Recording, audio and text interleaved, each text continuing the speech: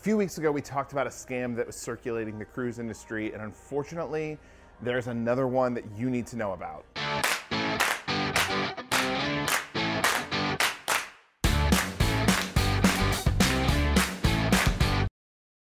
Hey everyone, what is up? This is Jordan from JJ Cruise. Unfortunately, we're talking about another new scam that is going on. It is hitting cruisers left and right, and this is actually the first time it's happened to someone that I'm on board a cruise ship with. The scam is a Facebook scam, and we're going to get into talking about it. I'm going to share exactly what happened to the cruiser that we are on this ship with right now. But before we get into it, I do just want to invite you to subscribe to the channel. All we do here at JJ Cruise is cruise. It's in the title of the channel name. If you like cruising as much as Jared and I do, we invite you to hit that subscribe button, and don't forget to hit that thumbs up.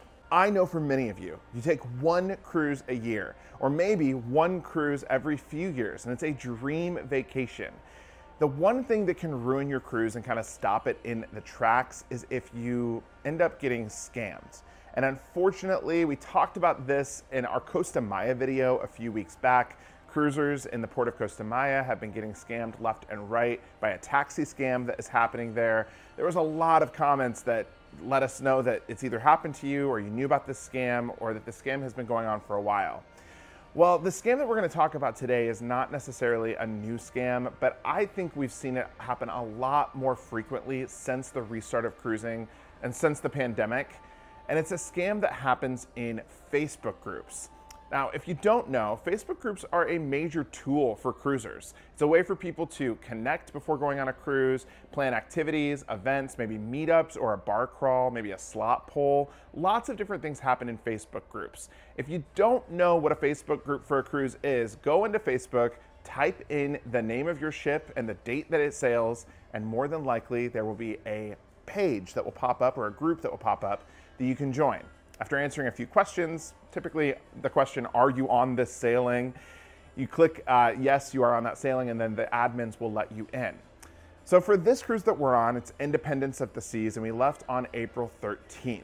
There was a Facebook group for this sailing that I did join, and I always try to join our Facebook group sailings that we're in just to get information and find out who's there on the cruise. Sometimes I'm surprised and we see friends that we haven't seen in a while in that cruise group. But I joined the one for this sailing, and I've been following it for a couple of weeks prior to getting on board. Yesterday, unfortunately, I saw someone put this question up, and I'm gonna share this screenshot because it's just an unfortunate situation. But basically, this cruiser is just asking, hey, does anyone know, or has anyone heard from the person that's selling the shot glasses for this particular sailing? I PayPal'd them money or sent them money, and I never heard back from them, and they ghosted me. As soon as I saw this, I knew exactly what had happened to this cruiser. And unfortunately, it's not the first time that it has happened. It's been happening a lot. And I've seen it in other Facebook groups. But what is happening is scammers are infiltrating these Facebook groups, selling items, specifically merch items for your cruise, maybe a t-shirt, a shot glass, maybe a camera case. I've seen all kinds of stuff that say your ship, your sail date, and then some type of clip art that is on there. So in this particular case, it was a shot glass that had a little ship on it that said Independence of the Seas, April 13th, 2024. And this person is actively selling them, claiming that if you send me the money, I will bring all of this merch on board. I will pass it out. I'll give it to whoever's on board. And then, we can all have this amazing, cool thing to go home with. The problem is that person never makes it on board with the merch that they are selling. And the ultimate problem is because the merch was never actually real. There are some scammers that take this a step further and say, I'm selling t-shirts, or I'm selling mugs or thermoses for my child that is sick or has cancer, and the only way that we can afford to go on this cruise is if we sell 100 of these items, and I'm gonna bring them to the ship, and if you could do this for me, it would be great. Now, unfortunately, these are also scams, and it's happening in almost every Facebook group. And you have to remember, the admins of the Facebook groups are just people like you or me. They're not people that can always be on top of this 24/7 and be looking out for this, especially when you've got 1,000+ people in a Facebook group. So you have to be your own detective. You have to use your spidey senses to be able to weed out these scammers and know that most likely they aren't real. Why has this become such a big deal and why are people falling for it? That's because 5 years ago, this was actually common.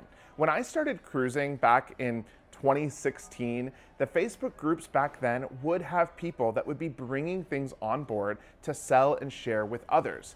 Actually, a recent sailing that I just came from did actually have this happen. Someone made stuff, they sold it, they brought it on board for everyone, and they were completely legit. And I think this is what's so tough about this topic, is because those people that are genuinely excited about merch and bringing things on board, they're the ones that are ultimately really getting screwed because they can't do this anymore. It's created a mistrust for people that are genuinely trying to do something good or something fun, something completely harmless. But because of these terrible scammers out there, it's causing this mistrust for everybody. So here is what I recommend doing. First off, never ever send money to people online that you do not know. That does kind of seem like a basic rule for just internet etiquette, I guess, or internet safety.